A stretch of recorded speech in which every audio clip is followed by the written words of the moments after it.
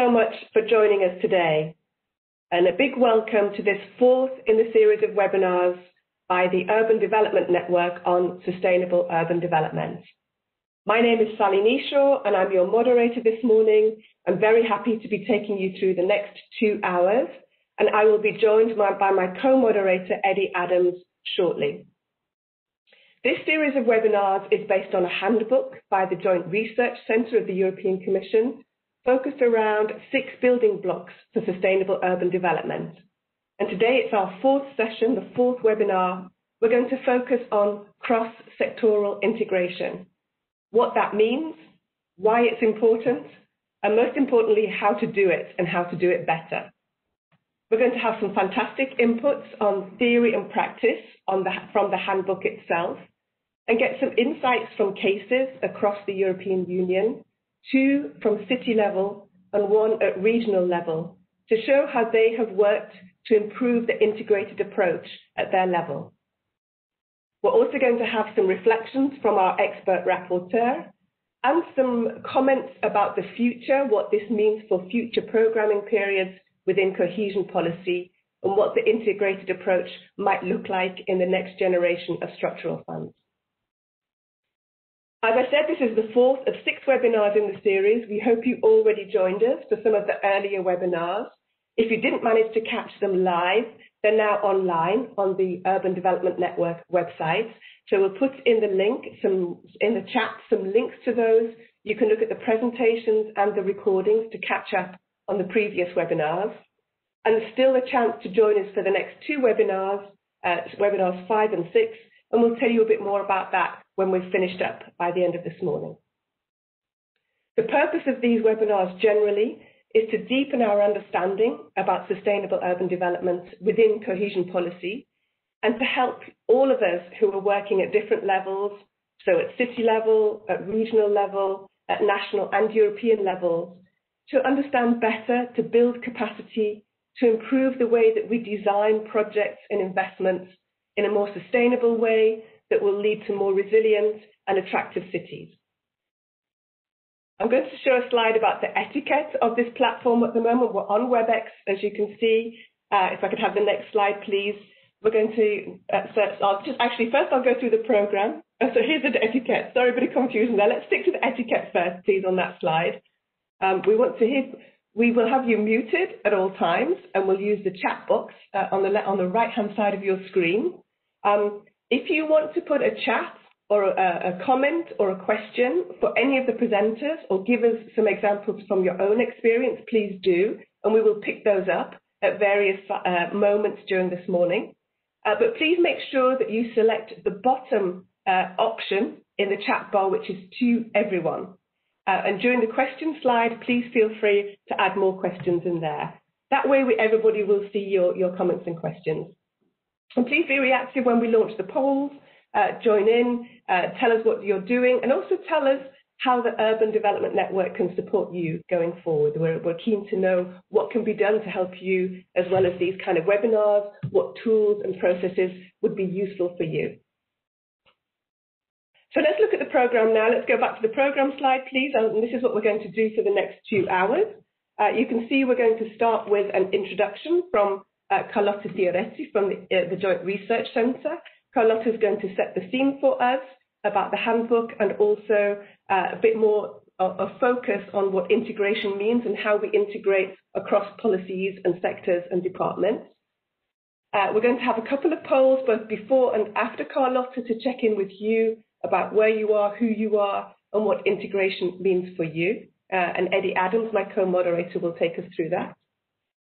The first learning from practice case will be from Tuscany, from the region of Tuscany. We have Alessandra De Rensis, who works for the managing authority, and she's going to tell us how they have improved the way they encourage and incentivize an integrated approach in the way that they design their operational program and encourage projects to come forward in a participatory approach. So I'm really looking forward to seeing how the processes and structures at that level can really support cities to be doing the right thing at local level. Then we'll take a break and get some reactions from our rapporteur. Our rapporteur this morning is Adele Bucella.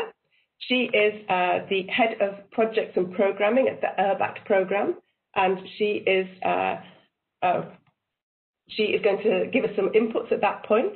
I'm just wondering if there's a problem with sound. I'm looking in the chat bar. There's some people who can't hear. Maybe my colleagues could tell me if there's a problem with sound. Sound is breaking, it said. So I'll go quickly through the program, then hand over.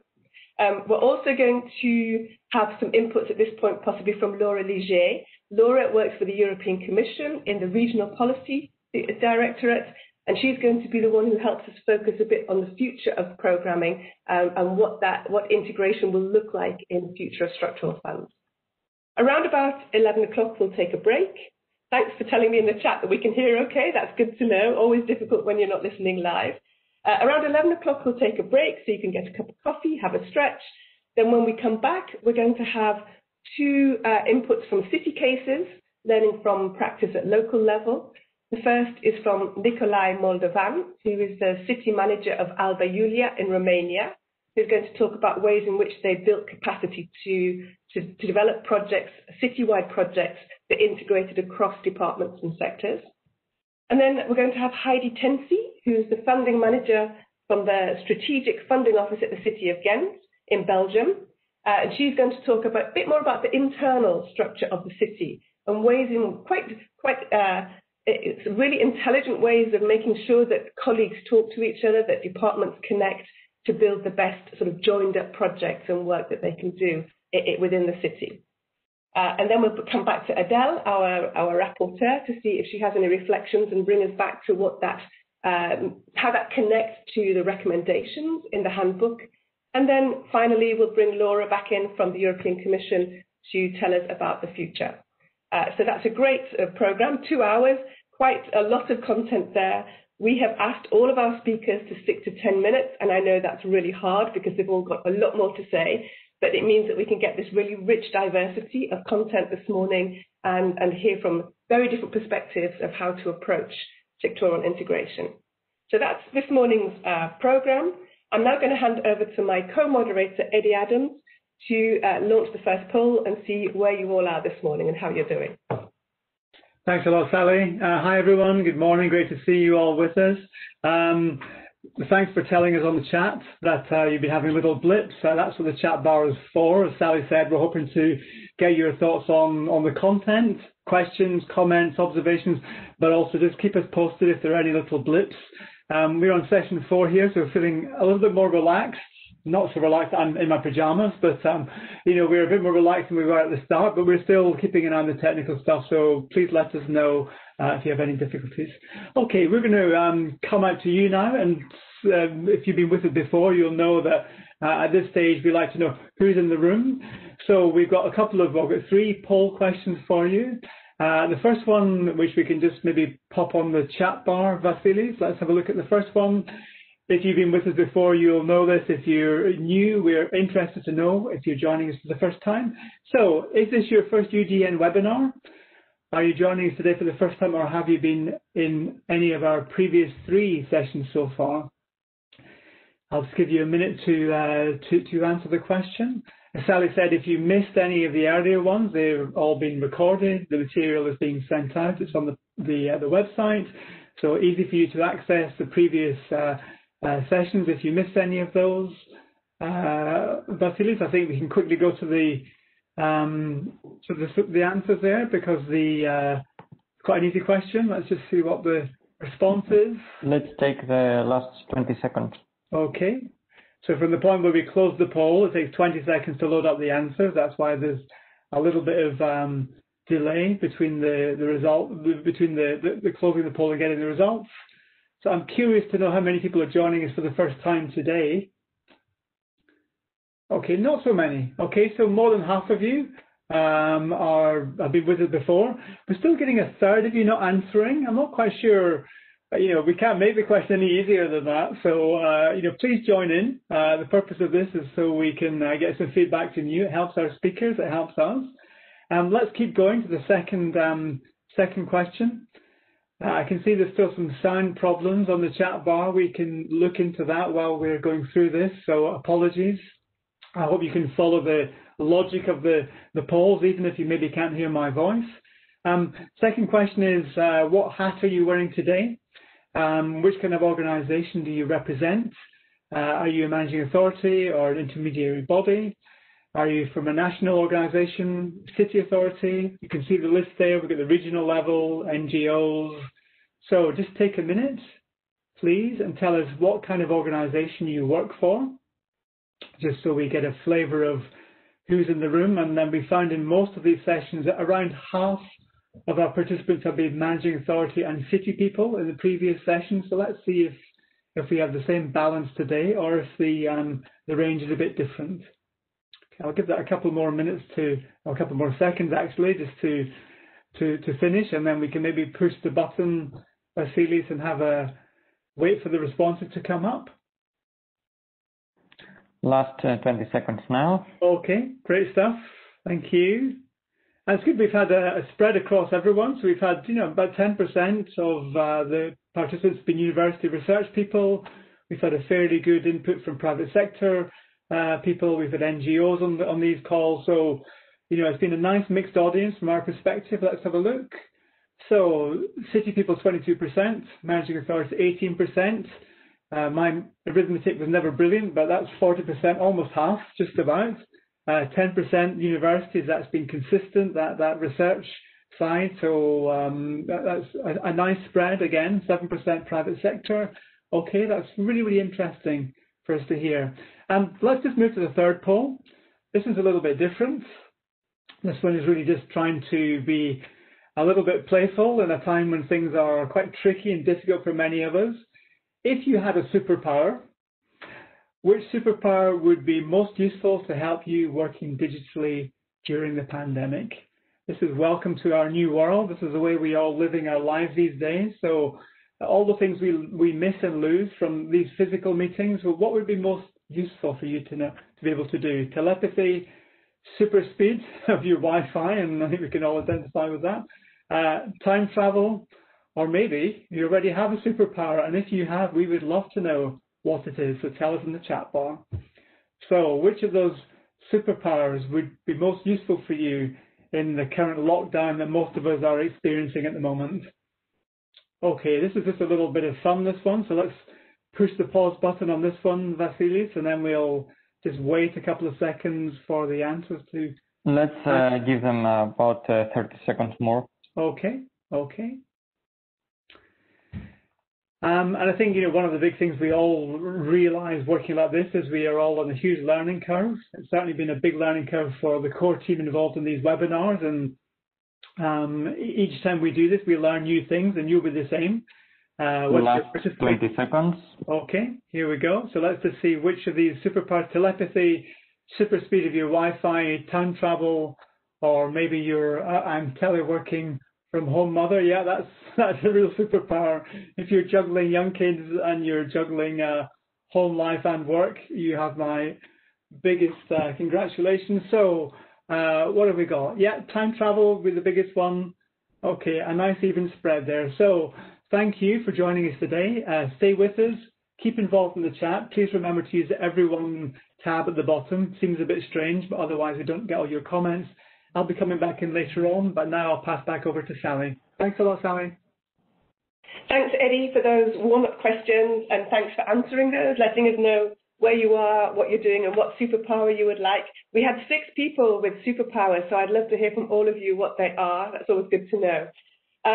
We're going to move on now, just in relation to the audio issues that we had before. It seems to be that these are not everybody, just a few people are having some audio issues, which we think will be related to the WebEx servers. So please bear with us. If that happens to you, stay with us, because normally it corrects itself, and it seems that most people can hear us okay, so that's great. We'll carry on. So I'm happy to bring in our first speaker this morning. Carlotta Fioretti is a research fellow at the European Commission's Joint Research Centre, and she's one of the co-authors of the handbook that this whole series is based on.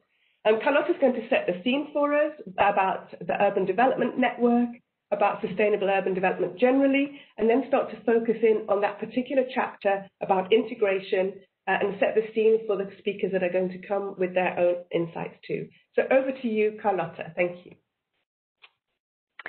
Thank you very much, Sally. Welcome, everybody. Good morning, everybody. I'm Carlotta Fioretti, and I am a research fellow for the Joint Research Center. Today, I'm going to present to you the Handbook of Sustainable Urban Development Strategies.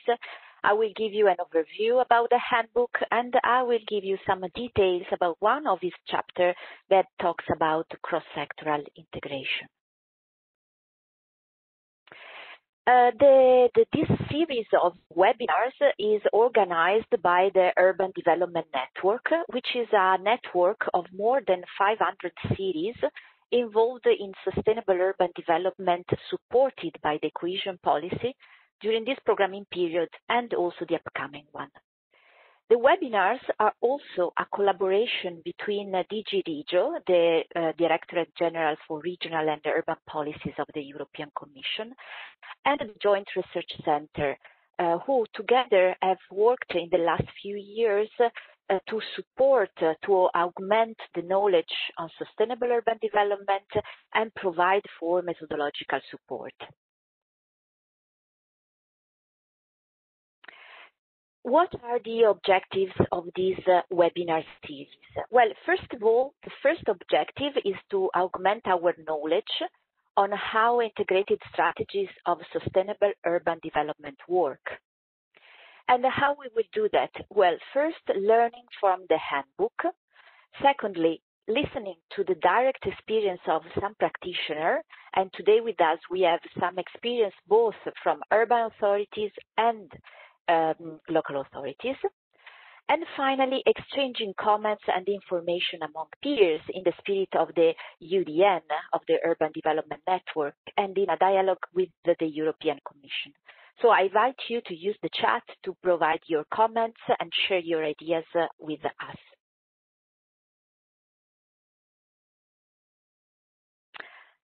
What is the handbook? Well, first of all, it is important to say that the handbook is not a binding regulation, is not a binding guidance. Instead, it is a policy learning tool that helps local authorities, managing authorities, more in general, all the stakeholders involved in sustainable urban development. It helps them to implement and design integrated strategies. It refers to sustainable urban development as supported by the European Regional Development Fund during this programming period, but also the upcoming one. So you can use the handbook if you are planning to develop a strategy in the future programming period. The handbook tackles the most critical and recurrent issues faced by policymakers during the process of making a strategy. And it does so through examples, good practices, providing data from this programming period, providing external resources, and a list of recommendations. I invite everyone to have a look at our web page where you can download the handbook and you can explore it.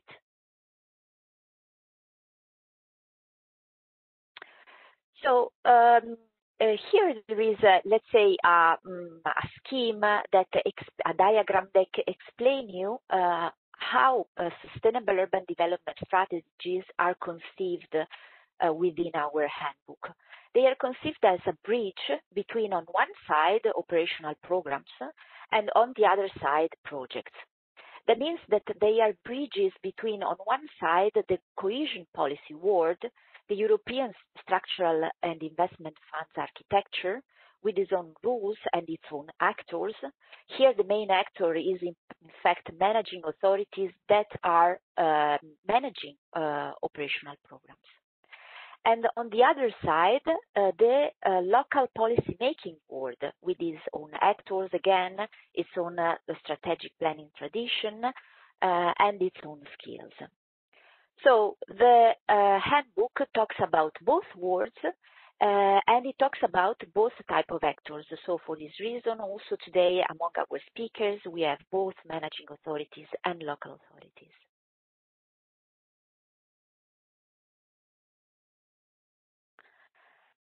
The handbook is structured around 6 building blocks that are the 6 main principles of the EU integrated approach to urban development. In fact, also the webinar series mirror this structure, and each webinar is dedicated to one of the building blocks. Why I put this diagram with the puzzle? Because in fact, these explain that all the building blocks are interlinked among themselves. And in fact, integration, that is the theme of today's webinar, is something that is transversal to all the different principles. So for this reason, when we talk, for example, about governance, it is very important to take into account integration among different levels of government and among different actors. When we talk about territorial focus, it's important to talk about the integration between different spatial levels, different areas.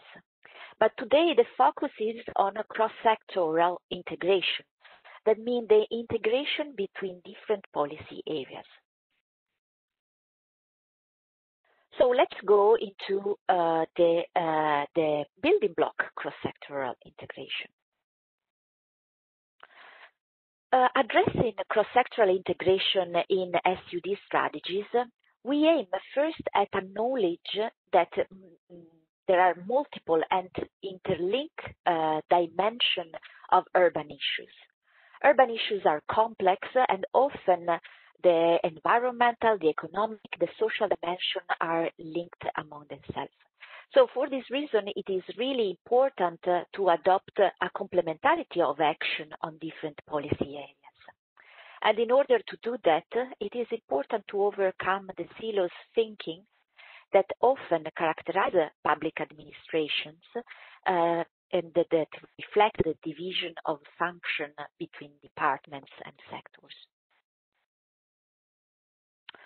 So to apply cross-sectoral integration means therefore to first ensure a coherence in principle and objectives among different existing policy areas. And secondly, collaborate among different departments across levels also to co-produce policies.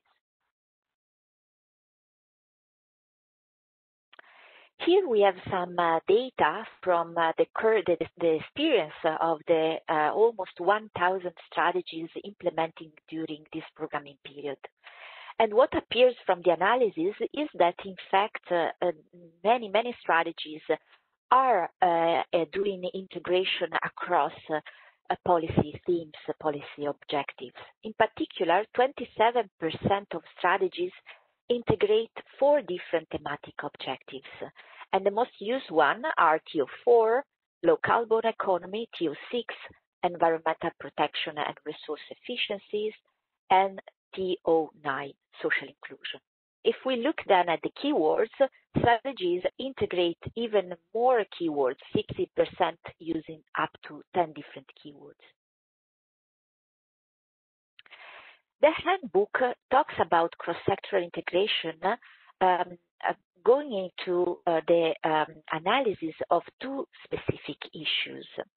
And let's see the first one. The first one is cross-sectoral integration within the cohesion policy structure. First of all, it is important to say that when you are implementing sustainable urban development strategies, you have often to deal with the existing conditionality and existing rules that are made by the European Commission and the national and the regional level. So sometimes you have only a few thematic objectives at your disposal to be used. This is called the thematic concentration. But still, it is possible to make integration with a few thematic objectives. And in order to do that, it is very important to create an enabling environment at all levels. So one of the challenges at this point is how to integrate teams at operational program level. First of all, as a recommendation, it is important to explore the possibilities made available by the cohesion policy itself. In particular, for what concerns the future programming period, the policy objective 5, Europe closer to citizen, allow you to have a certain flexibility and to put together different investment priorities. The second recommendation regards especially managing authority. They can plan cross-sectoral integration at an early stage of the funding process already during the drafting of operational programs. It is very important that the managing authorities encourage feedbacks from local authorities in order to avoid mismatch between top-down decision and local levels. And in particular, about these two last recommendations, we will hear from the experience of the Tuscany region in Italy from the words of our speaker, Alessandra De Renzi.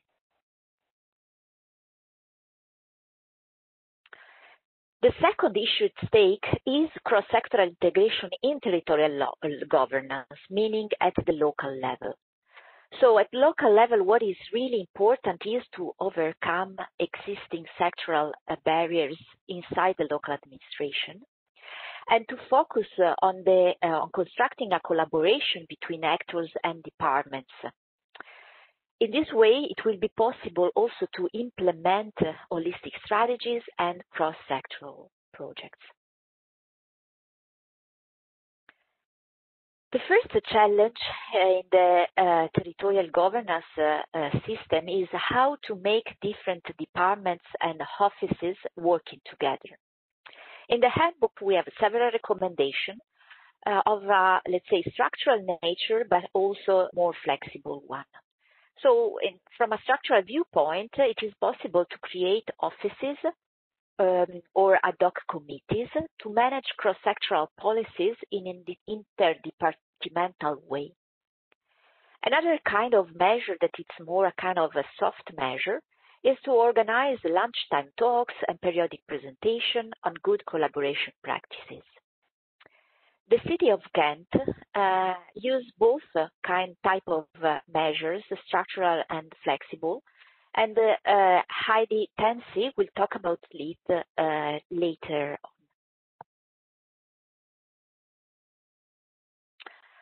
The third and last challenge is how to do cross-sectoral integration at the local level in the implementation phase. Again, there are several recommendations, and in the handbook, I want to pinpoint two. The first one, to invest in capacity building to enhance officials' understanding of cross-sectoral integration. This can be done in different ways, and is very important the role of networks as the UDN, but also URBACT, and the possible role of experts. A second recommendation is to include a broad network of stakeholders throughout the policy process to overcome possible bottlenecks in implementing integrated policies. In fact, both measures are used by the city of Alba Iulia in Romania, and later Nikolai Moldovan will talk about this specific case. So thank you very much for your attention. If you have any comments, you can write them in the chat, or if you want, you can write to my personal email here in the slide. Thank you very much. Thank you, Carlotta, for that introductory presentation. We'll put in the chat some of the links to the handbook and to the previous sessions. That was really a great way to set up the rest of the conversation this morning. And some key messages in there about complexity. I think that the way to solve complex urban challenges has to be a cross-sectoral approach, which involves collaboration between different departments of a city and many stakeholders in the city. And this is, we know, a challenging work to do, and to maintain that cross-sectorial approach, not just through designing projects, but through implementing them and keeping your stakeholders on board to help you do that. So we're going to hear a bit more about all of that through our presentations this morning. That was a great food for thought already from Carlotta. And I'll just please keep putting your questions and comments in the chat. Loving these superpowers that went in there. I like one of them was to clone yourself to make sure that you were able to do all of the jobs around you. I think we'd all like that one. One was a superpower to have a good mood and energy for Zooms and digital meetings in the morning. Good for you. Glad that you've joined us. And also one was the superpowers of home working parents, which I think 2020 has tested all working parents to be able to keep going and with children around and fights for the internet connection. I think our superpower that we would like as the UDN team would be to have the best possible connection and audio and no digital problems. I'm sorry that there seems to be some small number of issues with audio. They maybe have stabilized a little now. We don't have anything in the chat at the moment. I'm afraid we can't actually fix that. It seems to be more like a local WebEx server problem. So please stay on board and stay with us if that's a difficulty for you. But now I'm going to hand back to Ed, my co-moderator, to go through the next set of polls. Over to you, Ed. Thanks a lot, Sally, and thanks, Carlotta, for that really great scene setter. And we'd like to go back out to the audience now, just to with a second set of questions, just 2 questions this time. These are a little bit more technical, but more focused on the theme of today's webinar, looking at the question of integration and what integration means for us. Carlotta described it as a puzzle where the pieces fit together. So let's pop up the first question, Vasily. So there's quite a lot of words in this first question. It might not fit in your chat box, so let me just talk through very briefly. So this is about the different forms of integration and how relevant we think they are to our urban strategies and our project work. We're not asking you to choose one. You can take as many of these as you think apply, all of the ones which you think are important. So the first one is this question of policy integration, this notion of combining social, economic, environmental, so crossing this departmental silo problem that we sometimes have, and be able to get a holistic 360-degree approach. Second one is horizontal, making sure you've got all the local actors on board, making sure all the different stakeholders who are relevant to the work are involved in the work, something which Adele might talk about later on in terms of the airbag work. The third one is vertical. We talked in our governance session about multi-level governance, so the national, the regional, the city level. So again, this notion of vertical integration, how important is that? Funding we talk about in our next session, but funding and finance and combining the different streams is always part and parcel of the package. And the final one is territorial, and a little bit of a link with the vertical one, but we talked about functional urban areas. We talked about the fact that the administrative boundaries don't always fit exactly with the way people live their lives. So this notion of getting the scale right in terms of the approach you have, and that would be different if you're looking at a mobility issue to if you're looking at a school issue. So just tell us which of these are the most relevant and important for you. You might take all 5 of them. If you think all 5 are equally important, there might be 1 or 2 which you think are more helpful than the others. Let's go with the results. Okay, so wow, that's a nice even spread. So I think slightly above all of the others is this cross-departmental issue, working across the different policy spheres, but it's a really even spread there. So I think the key message for us is that all of these are important. As Sally said, that can make things complicated and complex, and we'll be hearing from our city cases today about how we're going about tackling some of these issues and what works and maybe what doesn't work. So thanks a lot for sharing those with us. That's really, really helpful for us to hear. Let's go to the second question. We talked a little bit there about challenges, and Carlotta picked up on challenges in her presentation. Let's think about barriers. Let's think about the things which might get in the way of us working in an integrated way. Here are some of the barriers which we think are probably pretty common. There might be others. If there are others, then please let us know. That's S at the bottom. Again, don't just choose one. Choose as many of these as you think are relevant. I'll just briefly go through them. So an understanding of the concept. Hopefully we'll demystify some of that today. Funding streams don't always make it easy. Collaboration between departments, silo working is something we are all pretty familiar with probably. Carl also mentioned capacity building. Sometimes this requires new ways of working. So again, maybe it's about the biggest barrier is the capabilities at the local level. Indicators in the final session, webinar 6, we'll be looking at monitoring and evaluation. Not always easy to get the right set of indicators to measure progress across an integrated approach. So again, that can be a challenge. And then the final one is other. So anything else you've bumped into, or anything else you think is an important barrier, and we haven't listed it there, then please let us know and pop your answers in the chat. So in those 5 minutes, let's go to the results. Yes. Let's take the last 10 seconds. Okay. In these sessions, we're trying to condense these things as much as possible and to use plain language. If we use terms that people don't understand or they're acronyms, please pick up on that and ask us, because that's an important thing for us to do. So let's just have a look. So no answer, 42%. Again, maybe that's because people aren't working directly on the front line on this.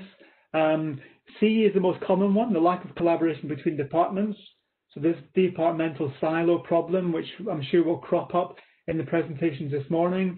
A shared understanding of the concept, still 30% of people saying that, and this is a recurring issue. So again, it's good to have that on the table, good for our speakers to know that, good for us to know that in terms of the UDN. Okay, but I think again, quite a balanced spread. I think all of the above is a key message. I think all of these are legitimate barriers we're working against. So I'm going to stop there, Sally. I'm still looking at the some of this unwillingness of central government to give a go for the local actors. So again, we might talk about that in some of the presentations today. Please keep your comments coming in the chat. We'll be pausing after the next presentation to bring some of your thoughts in. And now I'll hand back to you, Sally, to introduce our next speaker. Thanks a lot for that, Ed, and thanks for participating in the polls. It helps us to see what works for you and what the barriers are for you at local level.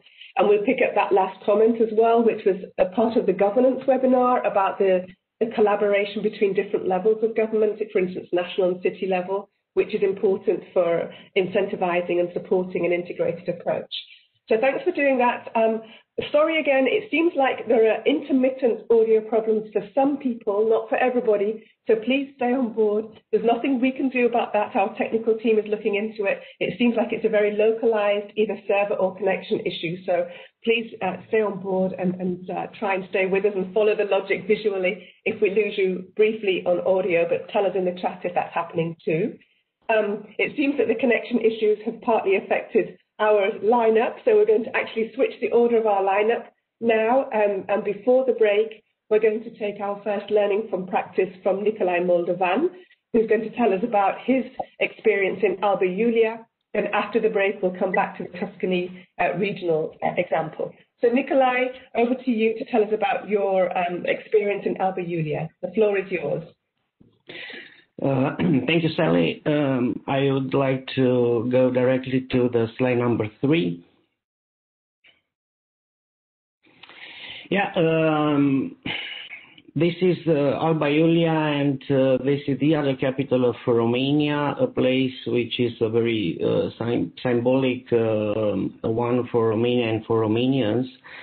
Right now, I'm working for the European Parliament. I'm a policy advisor for regional development policy and for budget, and I was the city manager of Alba Iulia municipality between 2012 and 2019, and previously I've worked as a project manager and the chief of the communitarian project service inside the city hall, writing and implementing different projects in time, mainly financed with the money from the European Commission, from national government, but also from other relevant stakeholders.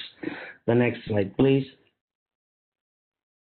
So Alba Iulia is a historic city with more than 2,000 years of vivid history. It's the place where Romania was born as a modern state more than 100 years ago.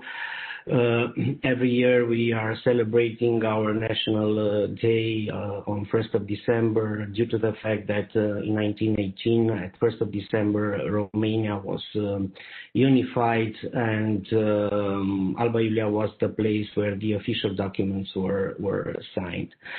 Alba Iulia is also a city which is having the largest fortress from Southeastern Europe, a fortress which is built on those more than 2,000 years of history. It's a city in the heart of the famous region of Transylvania, and also a small to medium-sized city with no more than 74,000 inhabitants right now, according to the National Institute of Statistics. Also, Alba Iulia is very important for its institutional background, being a place where we are having 2 universities with almost 6,000 students, which is almost 8% of our total population, but also is the headquarters of 3 very important regional institutions that are working with EU money at the regional level. The next slide, please. In terms of writing and implementing at cross-sectoral level an urban development strategy, in our case, we decided to work on 4 different perspectives. The first one was to create inside the City Hall a team specialized in writing strategies, and then in writing and implementing projects from that strategy. It was very important for us in order to have this team, first of all, to have a visionary leadership and also to have a strong political and administrative leadership expressed by the mayor being in position for different mandates. In Alba Iulia, we had a mayor for 6 different mandates. That means almost 25 years. And during his mandates, we elaborate the strategy, but also we had the chance to implement some of the most important projects inside the strategy. It's very important also to have the commitment and the openness of the local councillors towards a strategic document, and also towards the projects inside this document. And also, and very important, and a strong leadership and coordination power expressed by a technical person. In the case of Alba Iulia municipality, it was me, the person who had the chance to manage the process for elaboration, the strategy, but also to manage the process in which some of our projects were written and then implemented. The next slide, please. On the second dimension, we choose to work inside the city with the relevant institutions, and especially with the relevant local experts from those institutions. For us, it was very important to invite on board the universities, the local network of NGOs, the Chamber of Commerce, also the relevant companies inside the city, the creative hubs, and other relevant stakeholders. For example, those working with Roma community, with vulnerable groups of our municipality. And also what I want to underline here is the fact that we decided to work with the experts from the institutions, not with those coming in our working groups for the elaboration of the strategy just to be present and to sign an attendance list and to confirm that an institution is on board. Now, we choose the best experts that the local institutions had in our city. The next slide, please. The third pillar or the third dimension was to invite different international institutions and experts from various very prestigious international institutions to work in a small to medium-sized city, like is the case of Alba Iulia. And the first ones who were invited to work with us in 2015 was the guys from the World Bank. Alba Iulia was the first municipality in Romania signing a memorandum of understanding with the World Bank in order to work for prioritizing the most important investment projects from our strategy. Also, we work with experts from European Commissions, from different DGs and also agencies. But also, we were the first ones in Romania inviting the big guys from Moody's rating agency to come in our city and to evaluate the first projects and the first investments made by us. And also to evaluate our revenues policies and also the expenditures policies for all the projects financed from the strategy, but also from the local budget, of course. Also, we choose to work in different thematic networks such as UDN and other international networks, European but also international networks. And we try to valorize the very useful lessons and very rich experience from the networks that were financed by European Commission inside some projects such as those financed through ERDF program or Interreg program. The next slide, please. The fourth dimension was to invite relevant experts to work on their very rich background, professional background in the city. Alba Iulia was the first city in Romania working with Young Gale and Young Gale architects. We had a chapter inside our strategy which was evaluated by Young Gale, and it was a chapter dedicated to the quality of life in the most used public space of Alba Iulia municipality, and I'm meaning here the Alba Iulia Alba Carolina fortress, so the largest fortress from Romania and from southeastern Europe. Also, we work with experts from World Bank,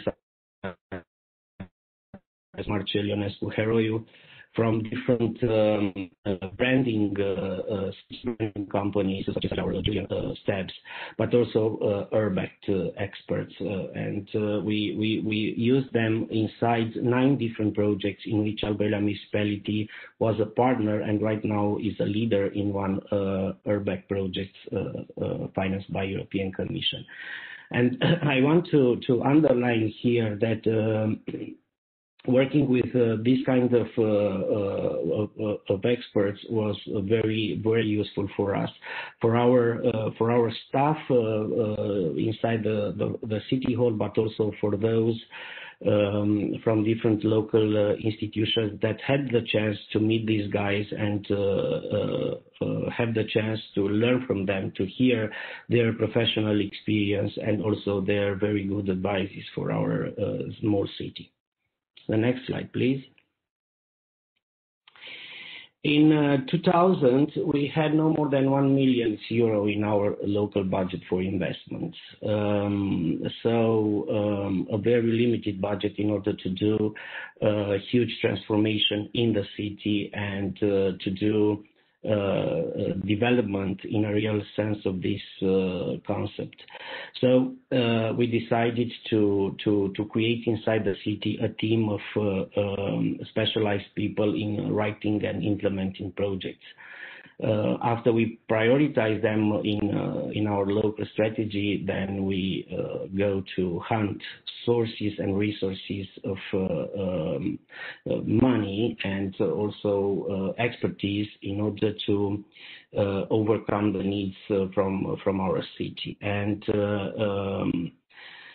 After some years of lots of efforts, lots of work, we succeed in attracting more than 350 million in the city from different non-reimbursable programs, most of them financed by European Union and international donors, but also from the national government and also from a private sector, meaning loans from banks. And also we issued bonds in order to support our projects, finance our projects from the development strategy.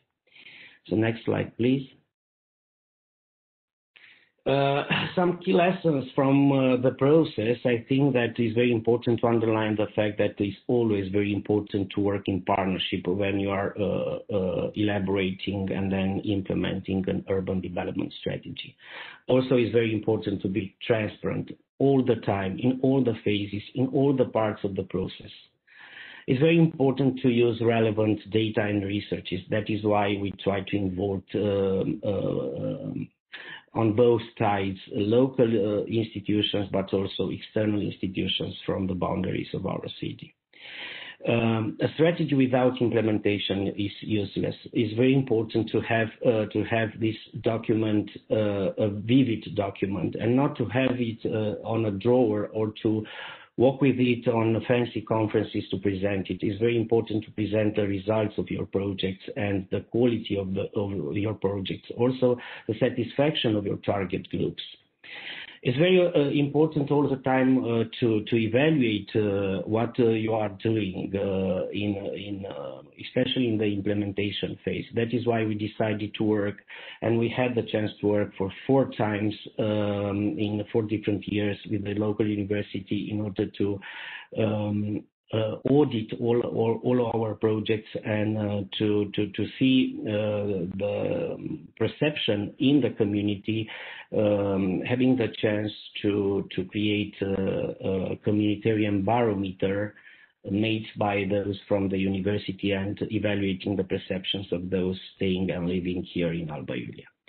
It's very important also to have a very strong and a very open relation with the managing authority of those projects in which we are taking resources from public funds, especially those financed from the European Commission.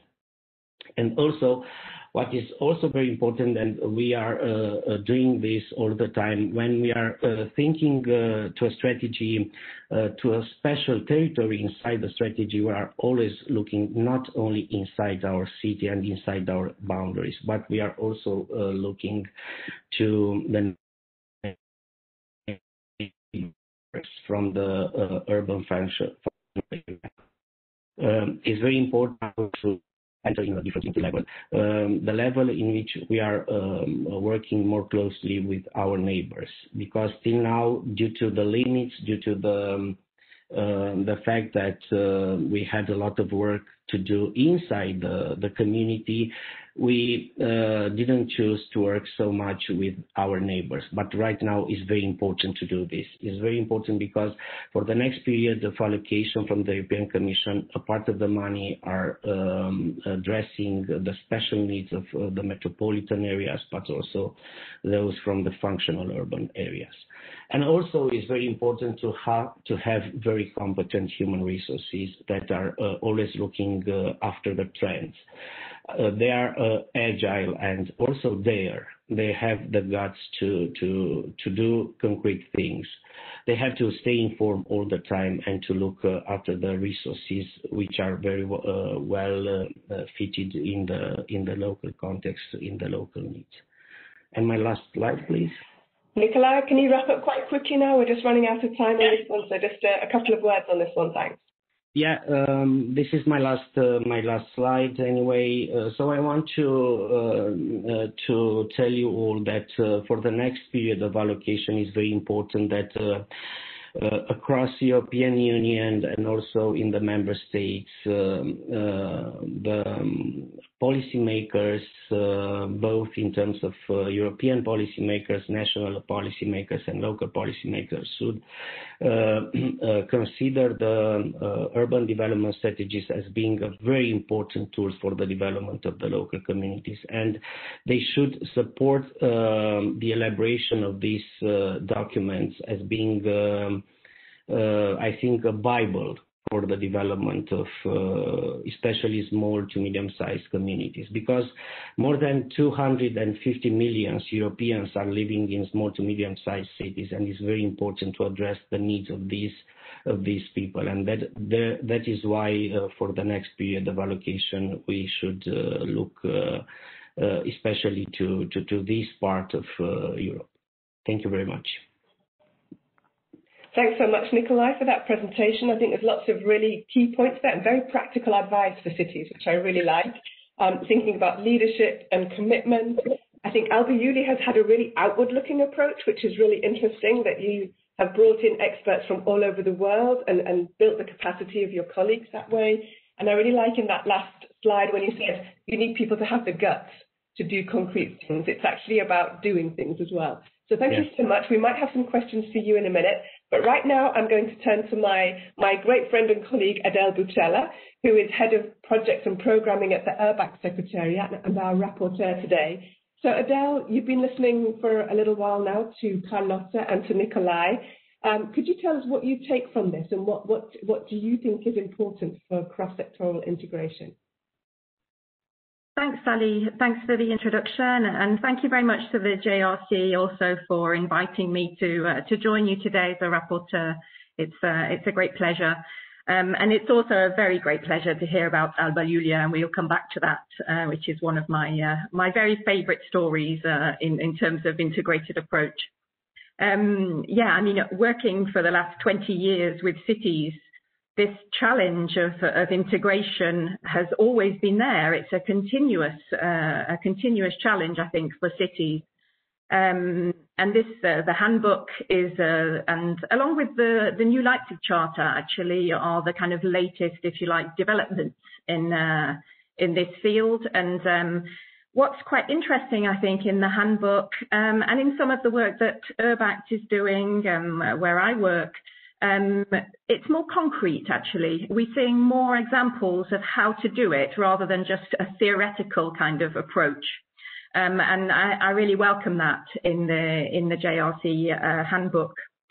Quite interestingly, many of you have participated in the previous sessions of these webinars, and in the very first one, we had a question in the chat about why the word integration or integrated wasn't in the title of Sustainable Urban Development.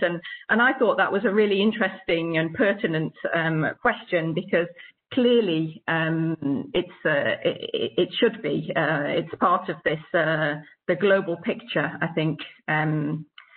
But what's important is the need to change mindsets, I think. And in Alba Iulia, we've seen how that was done. It takes time, but it's something that I think is the key to ensuring this cross-sectoral working. It requires extra time, it requires extra effort, but perhaps you could consider it as a short-term pain for a long-term gain. And I think perhaps what we've just heard from Nikolai is really that, you know, a very intense investment for some extremely interesting rewards later on. So I'm pretty sure that nobody in the audience would be contesting the importance of working in an integrated approach. Maybe just a couple of words on this question about implementation, because I think what we're seeing now is that cities are more and more capable of designing sustainable urban development strategies in a co-design approach.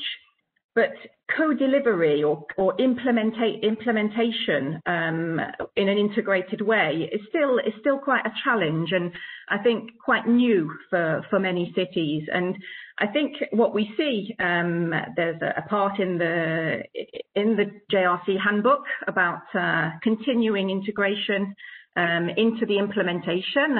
And we in ERDF have also done some work on that, which is referenced in the handbook, so you can take a look at that. But I think hearing from Nikolai in Alba Iulia about how they managed to maintain and use their partners, and this quote in the presentation that says that the strategy is for the city and not for the city hall, I think is really key, actually, because by designing proper structures for stakeholders and stakeholder involvement, and getting those stakeholders to take some responsibility for delivering is also really a very positive way to, let's say, maintain a more sustainable approach to some of the actions that are in many of the strategies. So perhaps that's an area that cities should be focusing on now, is this co-delivery. And then maybe a final word, just to reiterate a little bit about what was said about small and medium-sized cities. Clearly, one of the things that we found actually in a recent study that we did last year in ERDF was that there's really a very different understanding of what integration is in cities. And sometimes it varies, not only because of the size of the city, but there was an interesting finding in our study about what integration means in small and medium-sized cities. And I think the case of Alba Iulia that we've heard about, and I would really encourage you to visit because it's really an incredible place.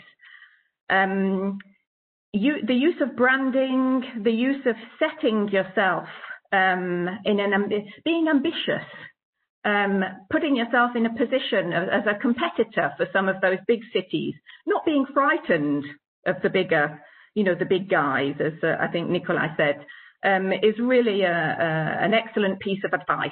And I'll stop there, and we can all enjoy a nice coffee break, I think.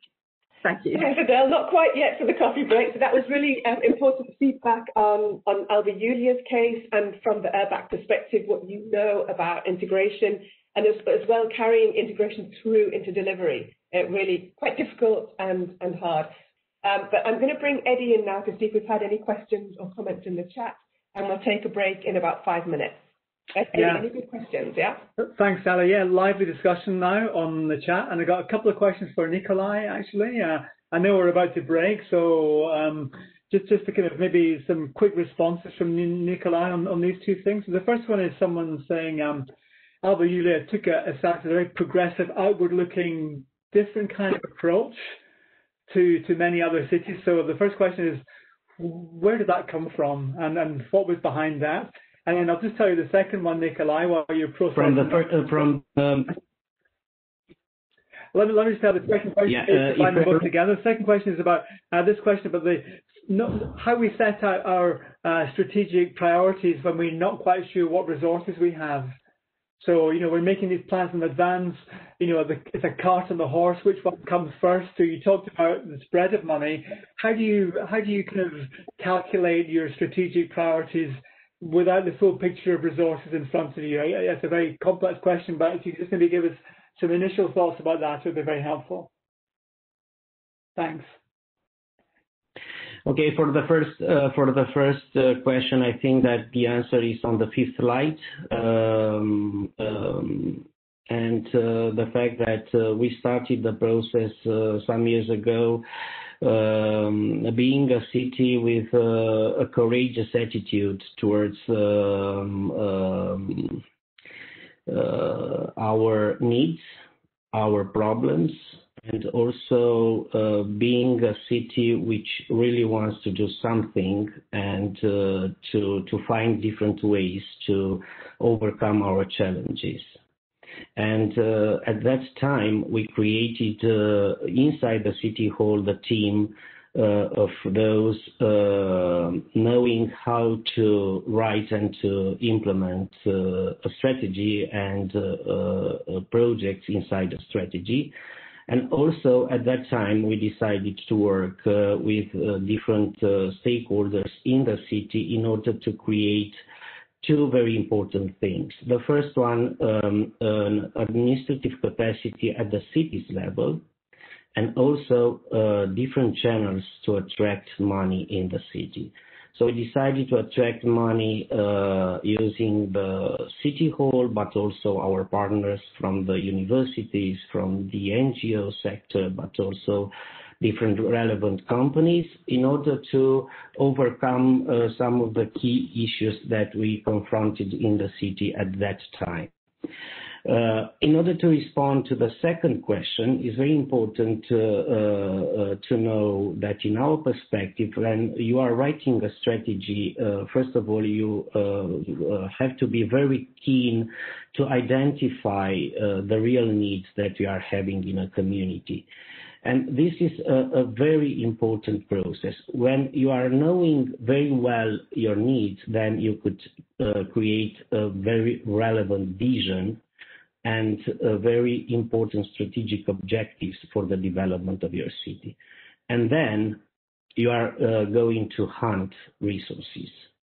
So when we elaborating our strategy, we of course we are not known at that time all the financing resources available for our city. But it was very important to know the typology of these kind of resources and the institutions that are able to finance the needs of our city inside the strategy. And that is why we invited in 2015 the guys from the World Bank to work with us in order to prioritize our investments projects and to create inside the strategy different pillars of projects, and to decide that this pillar is going to be financed by European Commission, this one by the national government, this one from private sector. We decided to take different loans, and even we decided to issue bonds in order to support some of our projects. So that was very important for us at a certain stage to work with those for the World Bank in order to identify the proper tools in order to finance our projects. Thanks very much, Nikolai. We could talk about this for a long time. We're about to run out of time. I can see Sally wanting to bring us to break.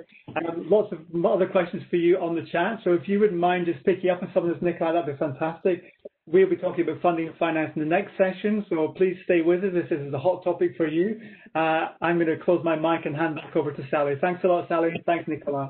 Thank you. Thanks for those questions, Ed, and thanks to Nikolai for your very comprehensive answers. As Eddie said, Nikolai, please take a look at the chat in the next 15 minutes because there's quite a lot of questions for you, if you could answer them there. And as Ed said, our next webinar, which is on Thursday this week, is about funding and financial integration. And I think Heidi might talk about that after the break as well. So thanks to everybody for that first really interesting session. We're going to take a 5-minute break. We're going to come back at 11:12. So come back to hear the next 2 speakers, please, and to continue. Thanks a lot. Let's take a break.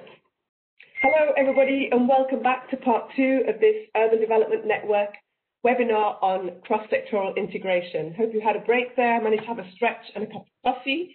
We're going back into our program with 2 more speakers telling us about what they have done at regional and city level, and then taking your questions, listening to our rapporteur and hearing from the European Commission about the future of structural funds with an integrated approach. So it's my pleasure, my great pleasure, to introduce now a colleague from the Tuscany Region Operational Programme, Alessandra De Rensis, who's going to talk to us about what they have been doing over the last few years to encourage a cross-sectoral integrated approach in their operational programme. So Alessandra, over to you. The floor is yours. Okay, perfect. Just in case, let me know if you can hear me, because I think I'm losing connection here and there. But anyway, good morning, everyone. As Carlotta said at the beginning, one of the main issues for a managing authority when drafting operational program is often the issue of integration. So today I will try and present you our personal experience in Tuscany regarding these issues. Next, please. For what concerns the ERDF ROP in Tuscany, we have three kinds of horizontal strategies. One dedicated to urban areas. This is the main topic of my presentation of today. One dedicated to what they're called in Italy inner areas. That means areas far away in terms of travel time distance from provision centers, service provision centers. And finally, the agenda for regional economic transformation that you all know, called smart specialization strategy. These three strategies foreseen in the ROP are all multi-funds, or somehow they foresee ex ante, as I will say afterwards, complementary actions in other cohesion policy funds, such as the ERDF, as you can see here. Funds, such as the ERDF, as you can see here. Next, please. What concerns these three horizontal funds, in 2015, the regional administration launches two calls for interested. Each one of them, one for open access and the other one for, as we said, the inner area strategies. Both of them share some specific features that you can find throughout the Tuscany planning system. First of all, we published a public procedure setting the general principle of eligibility, as well as clarifying the rules foreseen by the ROP. The most important thing is both calls sort of stated ex ante the definition of a governance and the various levels of responsibility, so as to have a smooth shared planning of operation. At the end of the course, there was foreseen a program agreement so as to substantiate the subsidiarity principle and in a logic of horizontal subsidiarity. Next, please. What were the selection criteria of the Sustainable Urban Development Strategy for the ROP in Tuscany? First of all, as we said so at the beginning, what we want to select urban innovation projects. To do so, we actually looked at the size of entity of the participatory process behind the proposals, so as to see how much these ideas were shared with local stakeholders. And as well, we looked how the strategy were able to address the ex-ante identified critical social economic features of this territory and how sustainable and profitable were the interventions. We also set some principle behind the choice of action that these strategies could embrace. 70% of intervention had to relate to thematic objective 9, whereas the remaining 30 to thematic objective 4 as context interventions. But above all, what we look for was the ability of these strategies, and especially these projects, to be integrated and coherent with other national, European, regional, and local policy and planning instruments, as well as the synergy and complementarity with other action of the ERDF ROP and of the ESF. Next, please. So what kind of actions did the regional authority foresaw for urban strategies? As we said, the majority of the action related to thematic objective 9. So here, as you can see, about provisions, public services provisions, socio-educational, health, the recovery of buildings for public purposes. And for what concerns thematic objective 4, supporting interventions such as the eco-efficiency of buildings, smart grid, and sustainable mobility. Please notice on your left-hand side that I put an arrow to indicate that some of these interventions found complementary actions in the ROP ESF. Next, please. So what were we looking for with this call for interested? Something like this. This is a project brought forward by one of the municipalities. The shape that you see in the middle of this plan is actually the area where the Sustainable Urban Development Strategy is placed. The other dots that you see are other interventions supported by national, regional, European, local resources. So you see, we were looking for something like an overall strategy for the territory, not just a single set of intervention. So this is what we're looking for. Next, please. So how did it all went about? The approval for the two-step approach. First of all, an initial assessment by an evaluation committee composed of the regional offices responsible for the actions of the regional operational program. There was the involvement of the managing authority, of the directorate coordinating the urban access, as well as the support of our regional research institute for the assessment of the economic, operational feasibility and viability of operation, as well as other regional offices responsible for environmental issue and strategic planning in general. Those proposals that actually passed this first initial assessment were admitted to what we call the co-design process, meaning that the regional offices, the managing authority, as I said, the coordinator of the urban access, together with both the urban authorities, set all the details of the actions, sort of like trying to prevent possible bottlenecks in the future and work together. Next, please. This is a simple overview of the organizational chart of Tuscany. I just wanted to show you because the box highlights are the Director General that are involved in the design, managing, and monitoring of the Sustainable Urban Development Strategies.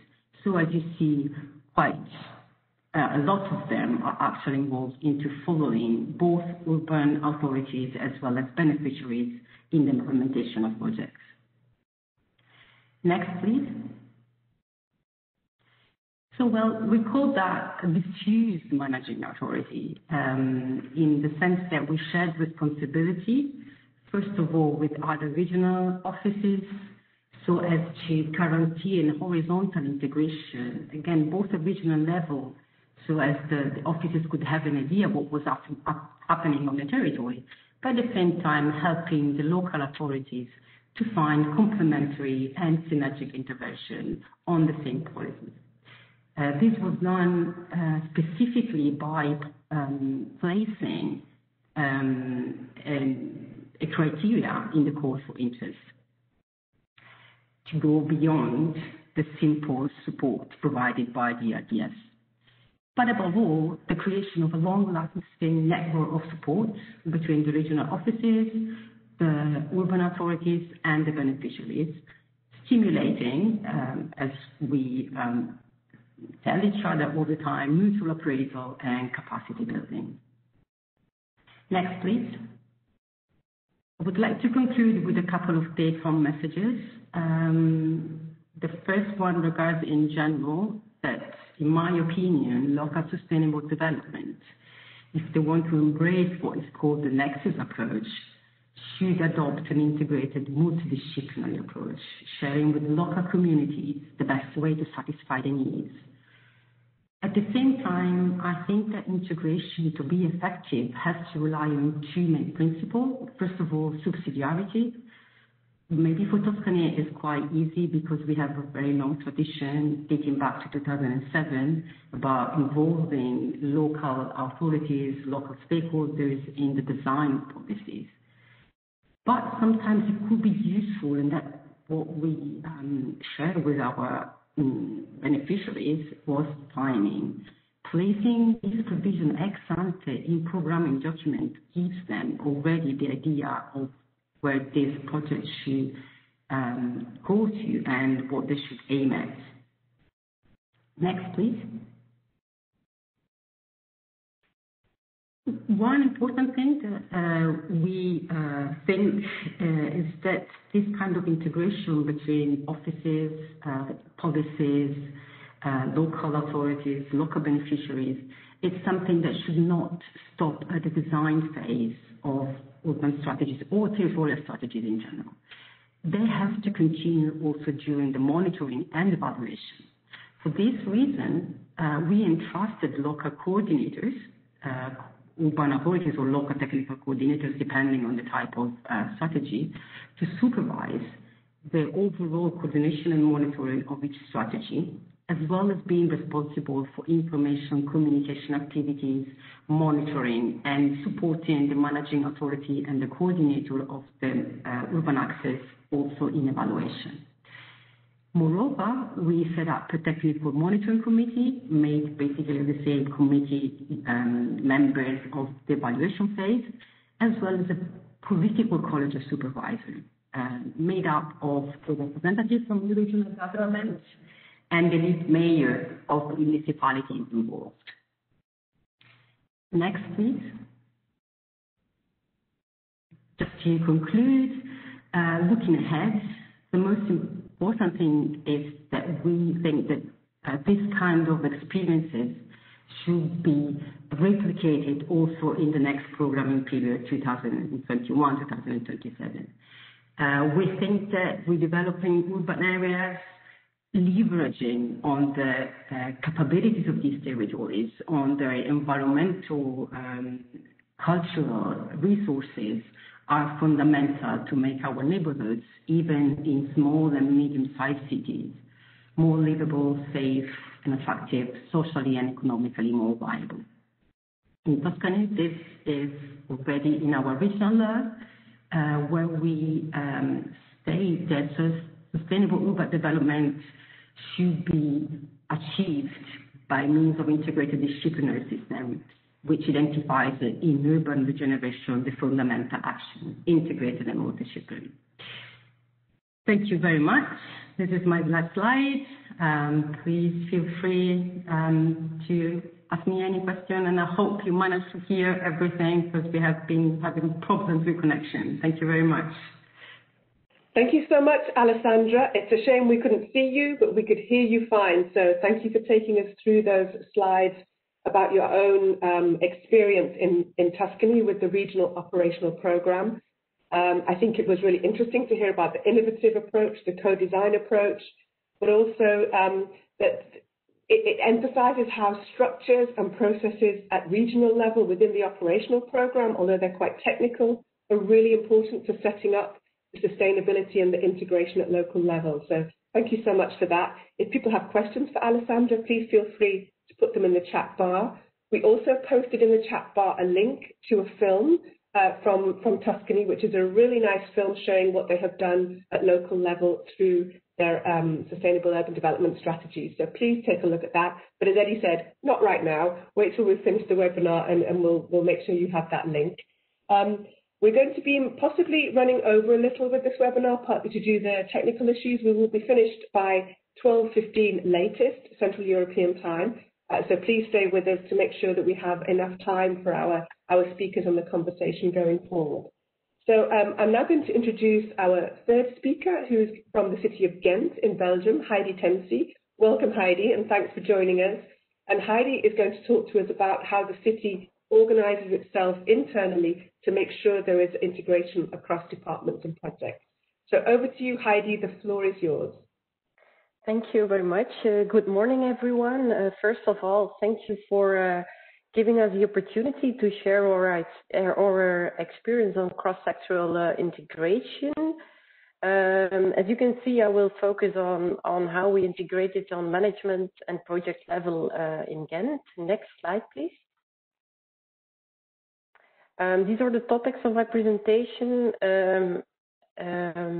so that you have an overview of what's coming. Next slide, please. First of all, a few words about Ghent. It is located at the northern part of Belgium, and it's the third city of our country. The city is divided into 25 neighborhoods in order to carry out an area-specific approach and policy participation. And also worth mentioning is North Sea Port. That's the cross-border port area at the Dutch border. Next slide, please. I wanted to show our mission, I'm not going to into detail in it, but I wanted to show it because it's for us, it's a compass for policy. We are aligning our urban strategy, and the mission also reflects the way we are organizing ourselves in Ghent. We are an open city. We want to co-create with citizens and organizations. Heidi, could I just ask you to turn your camera off because we have some audio issues? Thank you. Okay. Okay, yes, go ahead, Heidi. We can hear you now. I think it's a local connection issue, so maybe we share your slides again and we'll let you know if we can't hear you. Go ahead. Yes, and maybe the next slide. It's about our organization model. This is a picture that we showed to new colleagues instead of the real and rather complex organization chart. You can see on the top that we have 6 thematic departments, and at the bottom in the graph, the 4 supporting departments from which the management is one of it. So there is a bottom-up support towards the thematic departments. Ghent wants to be an agile organization, so that means that we make adjustments in our organization and daily operation if needed. And that can perhaps result in an adapted organization charge. On the next slide, I will tell you more about the management department. Next slide, please. The management, the cross-sectoral integration and the strategic planning is embedded in the management department. It's headed by the general manager of the city, and one of its subdivisions is strategy and organization, led by a strategic coordinator. In fact, that is the strategic heart of our organization. And as you can see, the strategic funding is also part of it. I will come back later on this service. And you can see participation, strategic coordination so it's really the strategic heart of our organization. I will now illustrate some examples of how we organize cross-sectoral integration on management level. One is the lunch keynote. It's on a certain cross-sectoral topic. The main purpose is knowledge sharing and internal networking. It often starts with a lunch. So the informal contact is for us as important as sharing the knowledge. This is an example of the keynote on the Green Deal. And the question was, what's in it for Ghent? What's in it for my department? What's in it for me? Another example on the next slide is intranet groups. These are open groups on common topics. Every interested colleague can join these groups. We created, for instance, a group on the digital agenda where we share our mission, vision, strategy in an easy, accessible way to the different colleagues. And a third example on the next slide is a cross-sectoral working group. Such a group meets regularly and has a closed intranet page to share information and documents. The example that I'm showing is from the working group, which is called Together Circular. It was a bottom-up initiative of departments who felt the need to work together on an integrated circular strategy. Next slide, please. Now I'm going to tell you a bit about how we work cross-sectoral in funding. As I mentioned before, funding is part of the management department. Our name is strategic funding, what means that we are only dealing with the funding programs relevant for a wide range of city services and covering various policy domains of European national funding. So we are not really in charge of sector-specific funding programs because we believe that departments are better placed to apply for. The blue circle shows projects that are planned in the multi-annual strategic planning. It's planned and there is also budget, and we can the projects could be accelerated, scaled up, enhanced, or made more sustainable by extra funding. So we have a budget available in the strategic plan and we are looking for extra funding. That's the blue circle. The green circle, these are new project ideas based on strategic choices. There is some budget available in the strategic plan, but sometimes we want to experiment more, looking for innovative solutions. But all the projects that we are doing are connected in one way to another with the strategic plan. Next slide, please. As I said, we have a specific office for strategic funding. It's a knowledge center for funding, developing and rewriting of proposals, budgeting, partner search, and it is staffed with funding managers and financial experts. We provide a tailor-made support depending on the experience and needs of the involved departments, but in cross-sectoral initiatives, there is always an active cooperation between the strategic funding and the involved departments.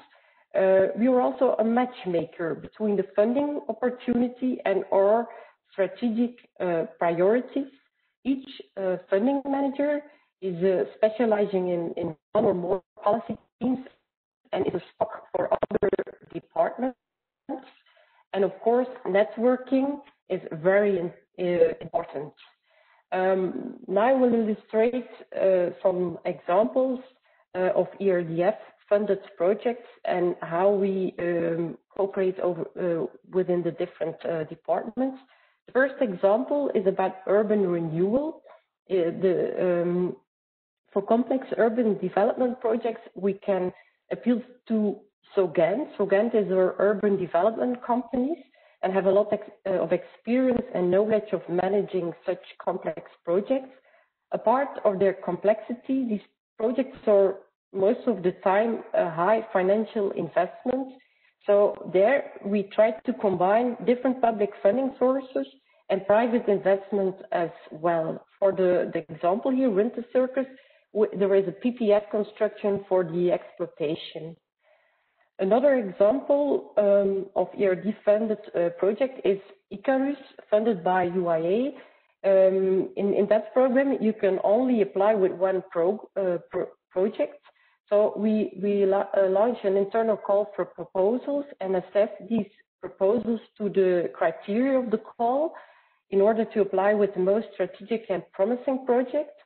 And as you can see, we also cooperate with external organizations because we believe that external organizations can also contribute to the implementation of our strategy. So cross-sectoral integration is for us also taking advantage of the existing ecosystem in our city. And a third example on the next slide is a bottom-up approach. The Plezantkaart is a renovation of a church into a multifunctional space. As you probably know, Ghent has a long tradition of policy participation. We really want to co-create with the citizens. Our neighborhood managers or networkers in the neighborhoods, they do not only inform, but also catches ideas. And in ERDF Flanders program, we have a specific role. We can support also external organizations in getting ERDF funding. That makes it possible that we can also realize some smaller bottom-up projects in the neighborhoods, of which the Plezantkaart is one example. So therefore, we are very proud that that this project was finalist in the Regio Stars Award. And then I come to my last slide. some lessons learned of what we find important in Ghent is the organization model is a way to structure your organization, but not more than that. It's more about collaboration between people, listen to ideas, their concerns, needs of colleagues, talk to each other, bringing together colleagues with the same ideas and mindset. So the informal contact is very important. A second one is the best promotion for cross-sectoral integration is having some good, inspiring examples and enthusiastic colleagues in the different departments. When that is available, then you can start working more bottom up instead of top down.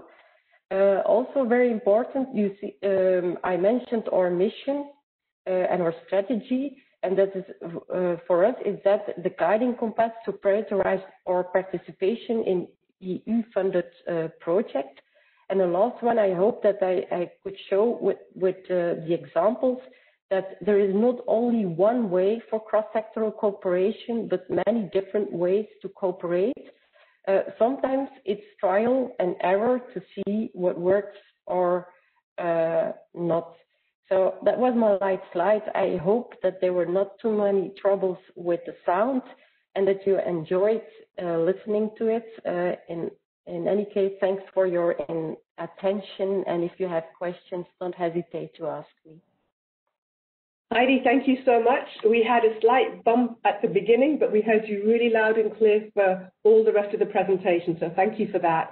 Thank you for the slides. And I really appreciate how practical a lot of those ideas are and ideas that other cities can pick up and run with. And as you say in that last slide, multiple ways to do cross-sector integration, lots of different structures and systems and processes that you use in your city. But overall, it's about connecting people, improving the connectivity between colleagues, departments, and listening to each other and to your citizens and your citizen groups. So there were some great examples there. Thank you so much for sharing those with us. So those were our three insights and city cases and regional case. We're now going to go into a little more debate in plenary. So I'm going to bring back in our rapporteur, Adele Bucella, for her reactions. And I'm also then going to ask Eddie to bring in the questions that are happening in the chat. Lots going on in the chat, that's great. So first we'll listen to Adele and then ask Eddie to bring in some questions from the chat. Adele, what did you find interesting in those last two presentations, and how do they connect to the core principles of cross-sectoral integration?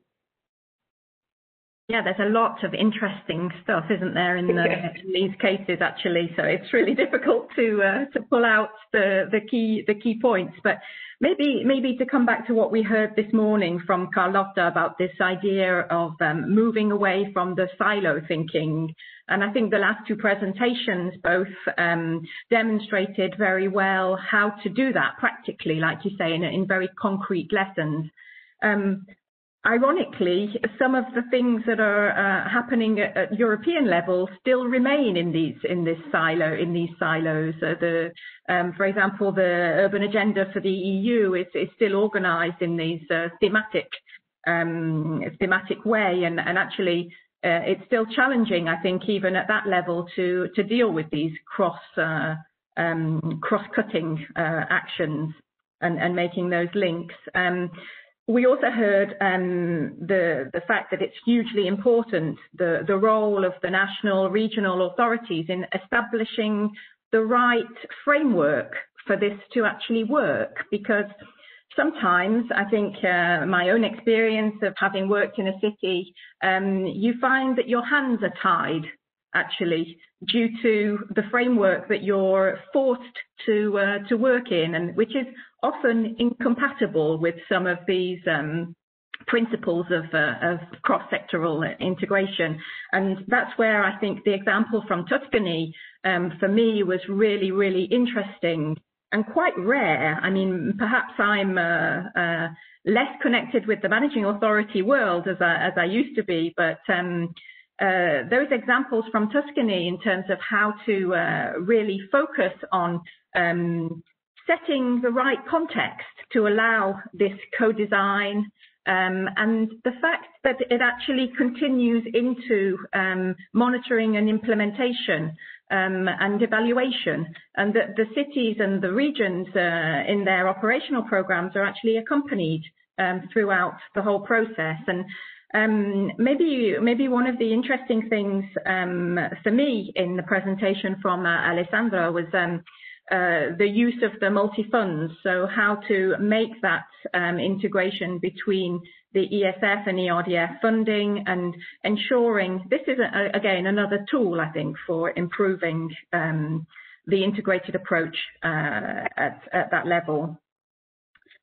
Perhaps just a quick word about what we heard from Ghent, because again, what struck me in all three presentations actually is the importance of the governance model, the organizational models. And there were so many similarities from what we heard in the way that Ghent and Alba Iulia have set up these strategic departments, the departments that actually have a responsibility for having an eye on absolutely everything. And this, I think, is really for me a key to success. And it's not only in these two cases that, in my experience, I've seen many other cases like that. And I really think things like the organizational chart that Heidi presented to us, really simple tools, but so speak so loudly actually to how the integrated approach can be very simply presented to new recruits, and it sets the right mindset for those new recruits. And the idea of having an internal call for proposals to allow the different departments to pitch, and the philosophy of not a non-competitive departmental working, which I think for maybe many of our people in the audience will be a novelty, and I would be really interested to hear some more from that from Heidi. And then maybe just a final word from everything that I've heard this morning. I think to conclude, successful integrated sustainable urban development strategies and action plans are all about people, actually. And in Ghent, in Alba Iulia, and in Tuscany, we heard that there were ambassadors leading this process, that there was political will. And these people are the ones that push that forward. So perhaps my final comment to the audience today would be to think about who your ambassadors are, and use them well if you can.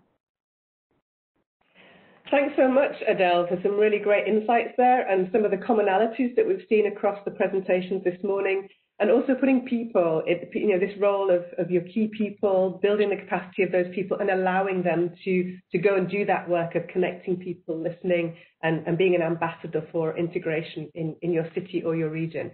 So thanks so much. Thanks, Adele. So I'm going to hand over to Eddie shortly. Eddie, do we have any questions from the chat that you'd like to bring in at this point? Yeah, we've got really lively chat discussion going on. Thanks to Nikolai for picking up some of those earlier questions. We've got some questions for Heidi and for Alessandra, and a couple of general questions. I think what we'll do, Sally, is maybe just have one question for Heidi, maybe one for Alessandra, and then maybe Carlotta might pick up the other one, which is a kind of more generic question. The first one picks up on, the Heidi question picks up on something which Adele just talked about, was this whole thing about how we get to work across silos. And the question for Heidi, which was from Maria Rauch, one of our URBAC colleagues, in fact, was how do you deal with this resistance and fear factor of people who are comfortable in those little departmental boxes and who don't like the idea of kind of lifting the lid and working in this more integrated kind of way? Any hints and tips for colleagues across Europe who are maybe kind of struggling with that challenge, Heidi? Yes, I have to say that I didn't mention it, but we started about the early years of 2000 with the reorganization of the departments. So yeah, it took some time to overcome the resistance at certain departments, but yeah, we tried, just tried, and the informal contact is very important because then sometimes there is resistance at management level in a department, and if you can talk to people in a more informal way, to colleagues that maybe that you feel they are interested to cooperate, then maybe you can convince them or give practical examples. What I mostly do if there is a call, then I already start thinking, who can I involve, which department is relevant, and most of the time we don't have a real roadmap on how involving the departments, but it's growing more or in an organic way.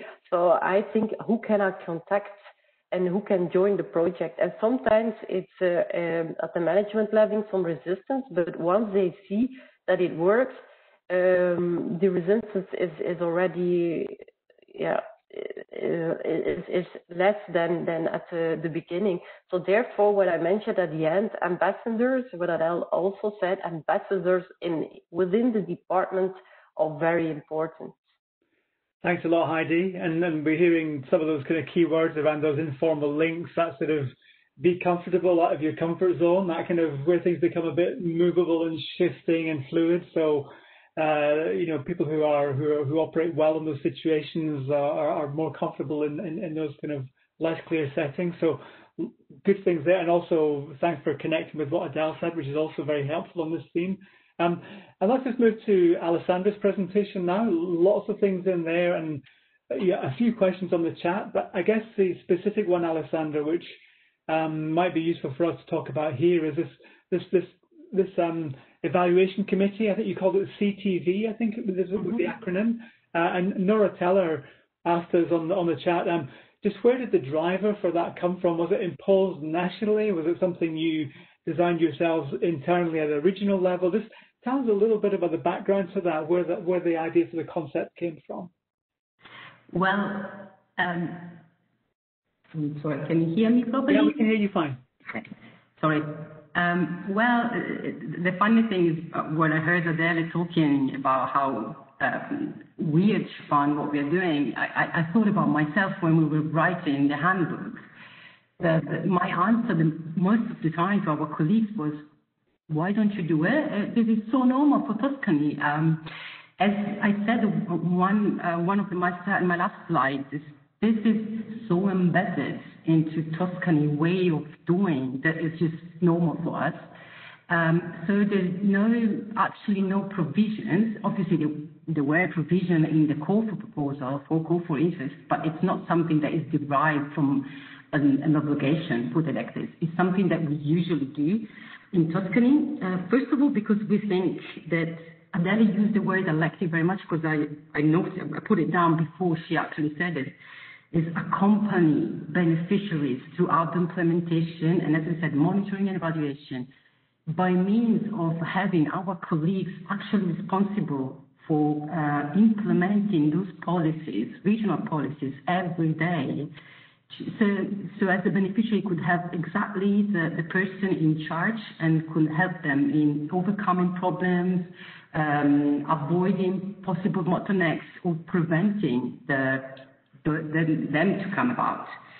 So this is that's why I started my presentation showing you the three multi-sectoral strategies that we have in our ROP ERDF, because this is how we do it normally. So it doesn't matter what kind of territory, in this case being urban, rural, or in the case of regional economic transformation, that is smart specialization. We usually have this kind of groups of regional colleagues working together and trying to find synergies, complementarities, and accompanying beneficiaries into that. Okay, thanks, Alessandra. I mean, a couple of key things you said there. One was, this is normal for us. So Europe is super diverse. So what we thought, one of the great things of being exposed to other places, you see that what's normal for us is not always normal for other people. So I think that's, a core kind of concept within these webinars. And another is that things take time, and that's been a recurring theme through all of these webinars. That these are iterative processes which we build on year on, year out. And conscious of time, Sally, but I just want to just ping a final question to Carlotta, if I can bring Carlotta in. We had a really great question earlier, Carlotta, from Lucas Lanzone, who's, again, someone in the URBAC community who raised this issue of the 15-minute city concept, this relatively new idea where everything is within 15 minutes from the place where we live, where we work, where we socialize, is a 15 minutes journey from our kind of home location. So, it's transformative in terms of the green agenda, but has big implications for the way we work in an integrated way. We could have a half-day seminar on this. We don't have time just now, but maybe a couple of headline thoughts from you, and then I'll pass back to Sally just to begin to wrap things up. Yeah, what I think that it was really interesting from the comment, it was that he put side by side the 15 minutes areas with the 15 years vision, let's say.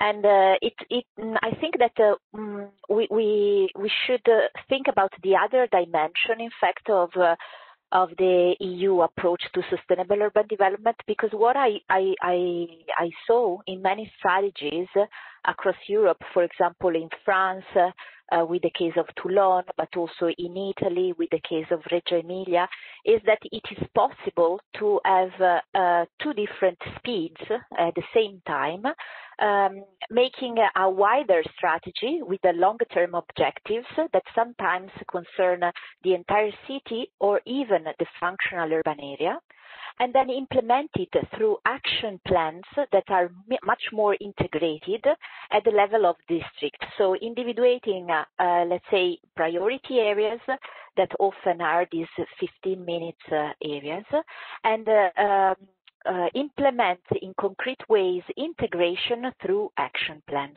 So for this reason, it calls a little bit the other dimension I said of the integrated approach, because it means working in a strategic way, but also individuating the appropriate territorial focus for your strategy. Thanks a lot, Carlotta, and very succinct response. That was brilliant. Yeah, thanks a lot, Sally, and back over to you. Thanks, Ed, and thanks everybody for those questions and comments in the chat, which are really enriching the conversation here, and for the responses we've had. The 15-minute city is part of the recovery plans for many cities, a sort of forward-thinking strategies post-COVID too, in terms of the recovery.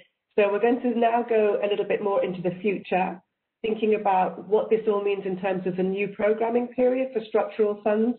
And I'm going to bring in Laura Liget, who's our colleague from the European Commission, DG Regio, to help us think about this and connect what we've heard this morning to the looking ahead agenda to the next program period.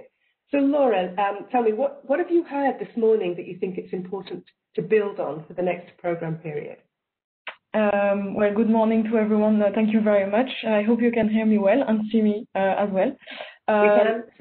Okay, perfect. Thank you. One of the very key points that I heard, of course, is that we are putting the emphasis on the diversity of all the approaches that are possible, and that, of course, there is no solution that fits all territories. And this is really underlining once more the meaning of what we propose through cohesion policy, which is to have place-based strategies. And this is really something probably that you have discussed also in the first webinar on strategies. But once more, this is of course a very key point that we need to underline again. Another one was of course that integration is a very key concept for cohesion policy. But as we see, it's reflected through so many parameters. Actually, it's really not one type of concept that we can think about in one way. It's really about the coherence in the policy making, the alignment and the correlation between the priorities, the objectives, and also the time frames that we have, and the consideration of interactions between the different objectives. So this is really a very important notion, and of course what we've heard also is very key concept in terms of the governance, and to really have this collaborative approach between the different levels of governance, but also within one city or territorial authority between the different services. And we have so many good examples that we had this morning. So this is really very key in terms of cohesion policy. And a key point also is to have a shared understanding. And I thought it was a really important concept there. Yeah. Thanks, Laura. So today we focused on the current period of structural funds, and the examples have come clearly from the last few years. Can you tell us, will there be changes in the future in sustainable urban development policy, and in particular in relation to cross-sectoral integration? Of course, this is a new period that will be starting soon. In terms of the changes, we can say that there are no major changes that will completely change the policy, but of course there are some new options that will be proposed in the policy itself. So of course we have really maintained this approach of working at all levels, so not only at the national or regional level. And this is really something that is in the continuity of what we have in this current period to actually reinforce the territorial and urban dimension of the policy, really what is about the sub-regional level. So there is still this sustainable urban development dimension that is really stronger in the policy. We have also modified a little bit the options in terms of the objectives. So we had a high number of thematic objectives. Now we are a bit down in terms of the policy objectives that we propose. Now there are only 5, but actually the thematic coverage is still important, and we have a brand new policy objective, number 5, actually, a Europe closer to citizens, which is entirely dedicated to this urban and territorial development, promoting the integrated approaches and the cross-sectoral integration of various intervention fields. So this is really a key point there, which we propose under this objective, which is really horizontal and which allows to mix actually the different investment priorities from all the other policy objectives. So a smarter Europe, greener Europe, more connected, more social Europe. So this is this new addition that we have now, and also there can be as well investments in terms of security and culture under this specific objective. So really the idea is to have this mix of intervention which is possible under this one. And there are a few conditions which are actually to have all the interventions based on the integrated place-based strategy, and also that the local authorities, the relevant bodies, have to be involved in the selection of operations. So this is really once again about multi-level governance. Otherwise, in terms of the tools, we have continued the existing ones, so the ITIs, the CLND, and now we are also allowing to have other types of territorial tools that are already possibly existing at the national level or the regional or below the regional level as well, so that we can allow actually for the continuity of certain practices that are already efficient and that fit the local context. So this is the whole idea. And then with regards to sustainable urban development, we already had 5% of the national allocation for ERDF allocated to urban development, but now it's up to 6%, and now even 8% are still under discussion. So this is also a reinforced dimension. And we also wish to insist on putting a greater focus on functional urban areas. And we think this is really an important notion to really try to tackle some challenges that are not limited to the administrative boundaries. And really, this is something that we are trying to promote more and more. And the last point for this question is actually about the technical assistance and the capacity building that we are also offering to cities and local authorities. So we have launched now the process to start a new initiative, which is the European Urban Initiative, which is actually also in the continuity of what we have proposed so far, and trying to support cities in terms of capacity building, knowledge, and innovative solutions. So this is more or less the landscape for the new period. Thanks, Laura. There's a lot of trends there that you've told us about and informed us about the way it's moving in terms of policy, so thanks for that. So just my last question to you really is that we have on board managing authorities and ministries and people working at city level. So what's your advice to them about how to prepare for the future and how to keep up to date with these trends and developments? Yes, well, actually, one of the first advice is really to start as early as possible, to have this dialogue process between the different levels to really build the content of the programs and the correlation between the different objectives coming from the various levels, including the sub-regional level. So this is really something that we promote.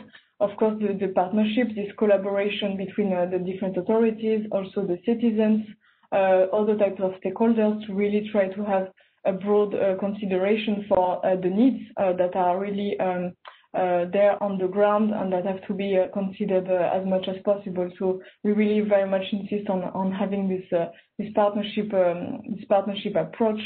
Another thing is also, of course, to take advantage of the flexibility that we are now offering with notably this new policy objective 5. This is really an opportunity to mix different priorities and to have a very specific approach designed for the territorial level that is the most relevant. So we hope that this could be also something that could be very useful to prepare for the new period.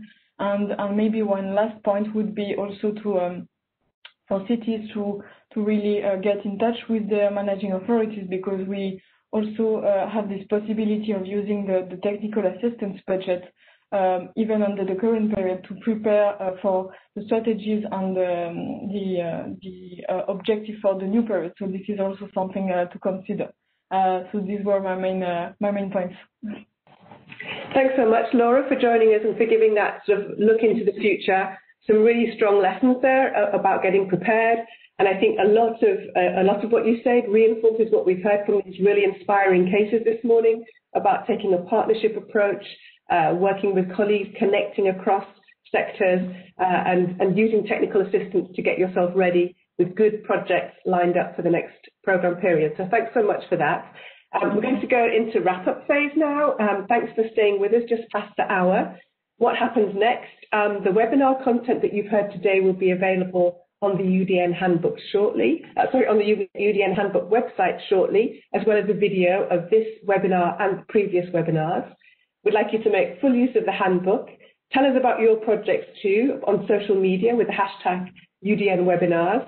And I'm going to bring in Carlotta Fioretti, who started us this morning with our introductory session, to maybe come back and give us some calls to action and some reflections on what you've heard this morning, Carlotta. Yes, thank you, Sally.